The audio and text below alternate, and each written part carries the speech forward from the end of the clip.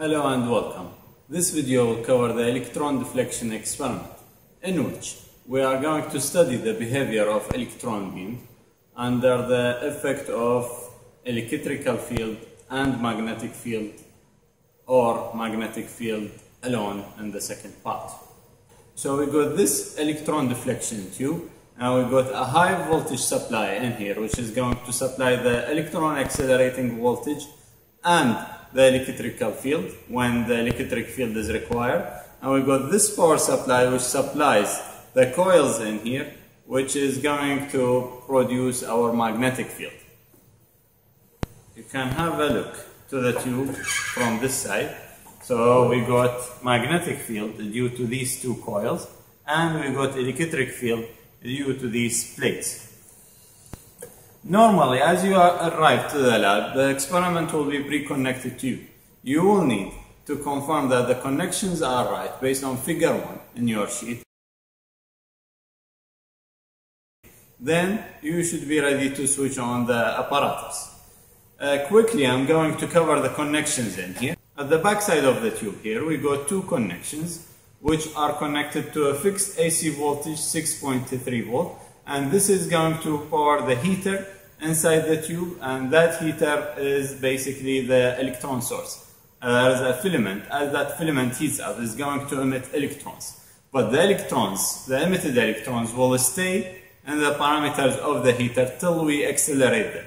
And for that purpose, we are using these connections in here of high voltage to accelerate basically the electrons. So this should be connected to the high voltage, positive.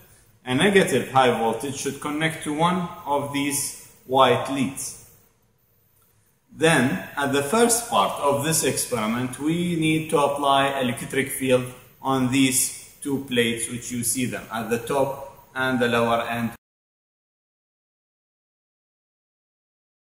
So, we are going to connect the two sides of this electric field plates to both positive and negative high voltage. We are going to connect these two coils to the DC power supply in here. We are going to connect them in series in order to make sure that the same current is passing on both coils, and that will ensure a uniform magnetic field. So, Z point in each of these coils is going to connect to the other Z point, while the two A points are going to connect to the DC power supply. Before switching on any of these supplies, we need to make sure that the voltage, the high voltage knob, is pointing to 0, and the voltage in this is pointing to 0 or at minimum. Then we should be able to switch both supplies. As we switch the supply in here, the high voltage supply, we got 6.3 fixed voltage connected to these. And that's why you can see the heater is lighting up, and you can see a little bit light reflecting on this window in here and inside there. As we increase the high voltage, we should be able to see the electron beam reflecting on the screen in there. So if I increase that using the high voltage supply knob, you can see there is a red segments of light. Each small segment of these is equal to 250 volts. Yes, again 250 volts. So this experiment deals with high voltage. That's why we got this warning in most of the kits used in here. So this experiment deals with high voltage, and you will be reaching about 4,500, sometimes 5,000 volts while performing certain experiments. So you should be extremely careful with the leads. Don't touch any of the wires, and always use this type of connections, the protected one. And if the supplies are on, never change the connection or touch any of the wires. Always, if you want to change the connection, switch off the supplies, both of them. Do any connection change you want to do, then switch them on again. Before you switch them, voltage should be reading 0. So I'm going to increase the voltage now. So I start to have the electron beam, which is in very nice blue color. and it's being pulled up due to the electric field. This is positive of electric field, and the electrons are negative charges, so they are being pulled up due to the electric field.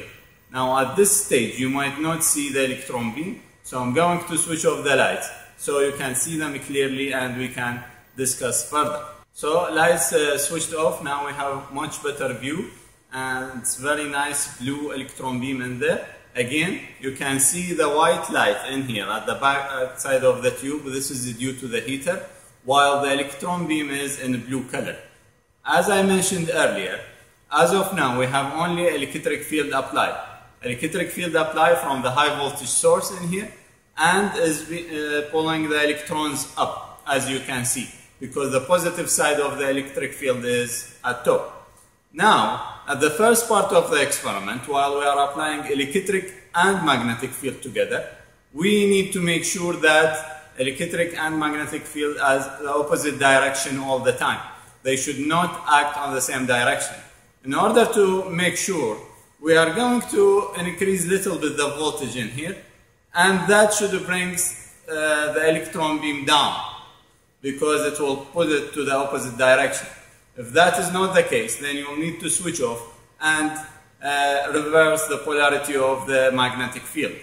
So you can see now, as I increase the magnetic field, I'm increasing the voltage to the coil, the voltage and current, and that is basically increasing the magnetic field. You can see it's going down based on the changes I'm doing.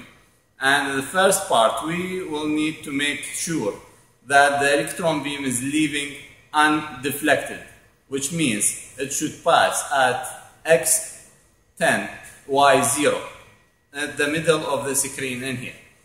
There might be a little bit of curvature down there. You need to ignore that and make sure that the end tip of the beam is leaving at the middle at y equal 0. You can see now, as I change the magnetic field, the electron beams being deflected and affected by that. So you will be doing different steps at 250 volts in increment. So you will change the high voltage, and you will need to see one small box change at a time. And as you do that, the electron beam will be again pulled up due to the electric field. We'll need to equalize that with the opposite magnetic field by adjusting the voltage. So at each step, you will need to record the current and the voltage from this supply.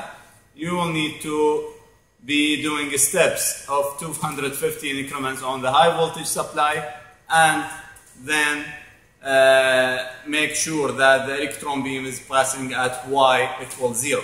You will repeat that till you reach 4,500 volts, starting from 1,500 at 250 volts in increments. Now this is at the start of the experiment.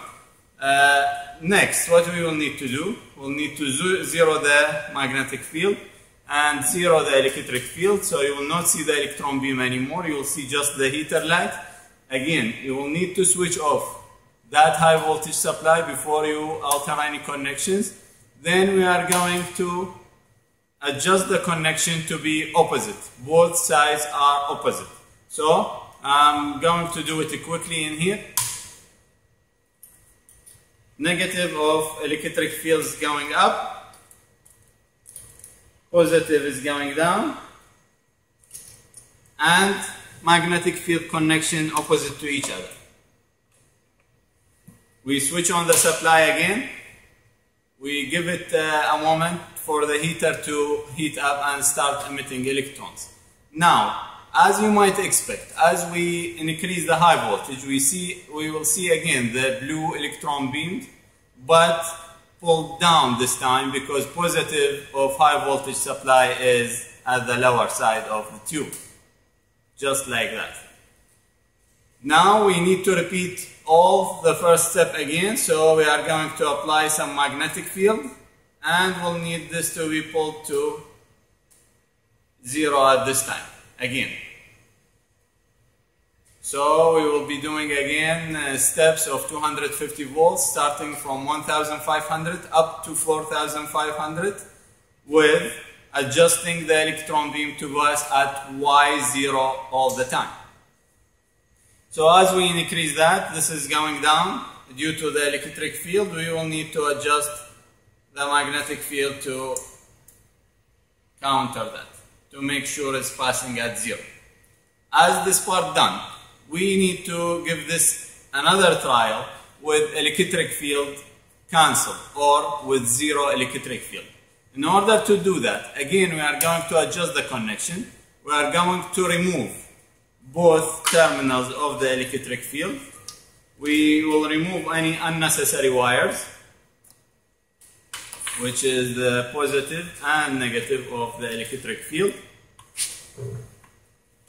And we'll use one of these wires to make a short circuit connection between the electric field plates to make sure the electric field is 0. We'll switch the high voltage supply again. We'll give it a moment for the heater to heat up and we can increase voltage now.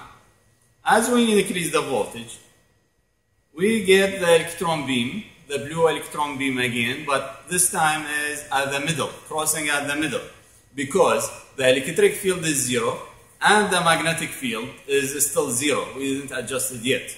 So it comes as a straight line and the middle passing at Y0. In this stage, we will need to adjust the magnetic field in order to get a uniform radius. Uniform radius is like a part of the circle. So we expect the electron beam to cross at x equal 10, y equal 2. Or if we are doing it to the opposite side, as I mentioned earlier, we are going to expect it to pass at y minus 2, something like that. So your experiment is going to be into 4 trials. First, 2 trials with both electric field and magnetic field applied as opposite to each other, and we are going to flip them. The second 2 trials is with magnetic field alone, 2 times. One with the beam pulled down due to the magnetic field. The second one is pulled up. So at the first 2 parts with both fields applied, you will need to see the beam crossing at y equals 0.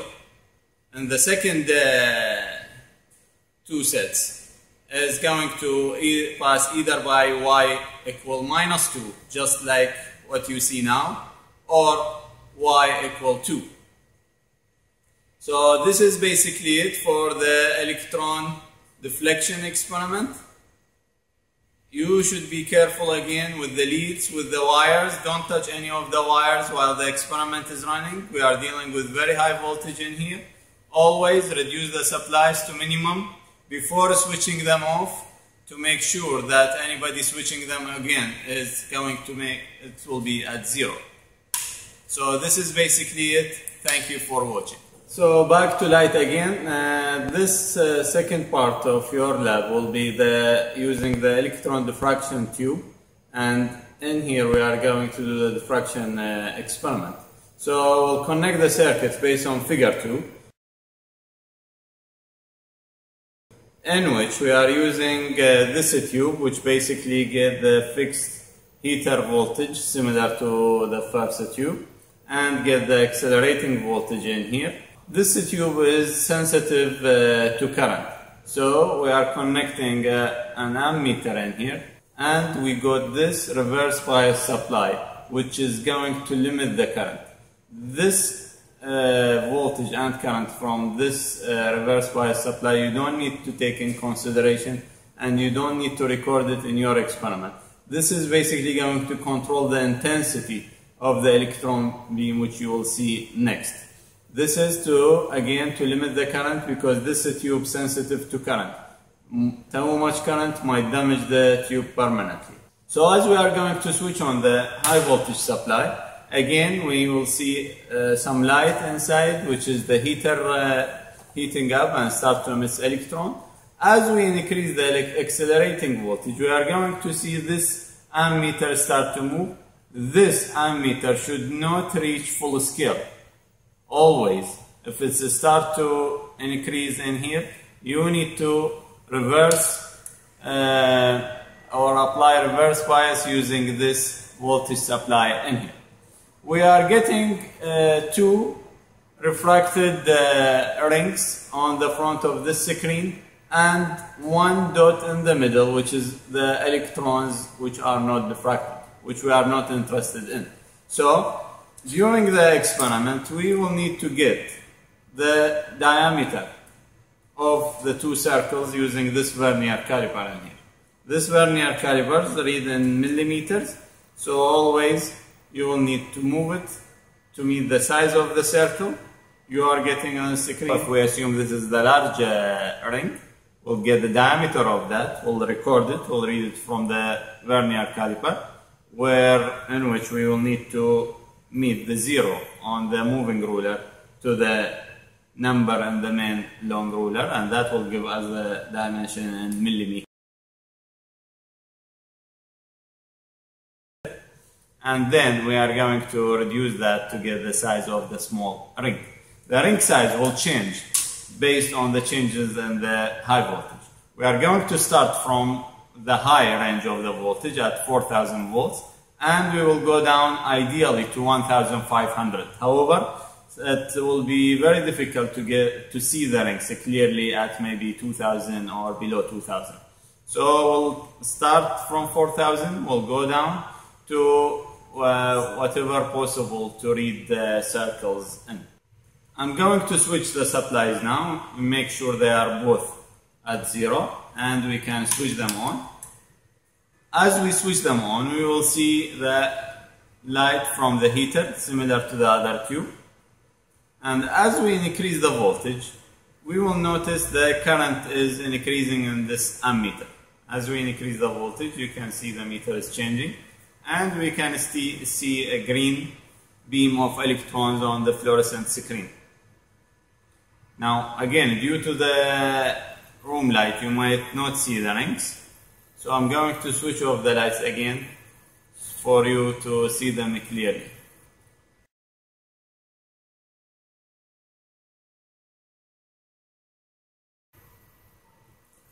Now, as we change the voltage, the ring size will change. If the rings are not clear and the current is trying to reach full scale in that ammeter, we can reduce both using the reverse voltage in here. So the reverse voltage will reduce the intensity of the electron beam, will limit the current going to the tube, which is going to protect the tube, and then sometimes will improve the visibility of these two rings. Now I see them clearly. The large ring is about here and the small ring is there. As we change the voltage, the high voltage, the ring size will be changed, and we will need to record both ring size at each step. So this is much shorter experiment compared to the first experiment. We are going to do this once only in 8 steps from 4000 volts down to 2000, recording both ring size at each time. So this is basically it. Thank you for watching.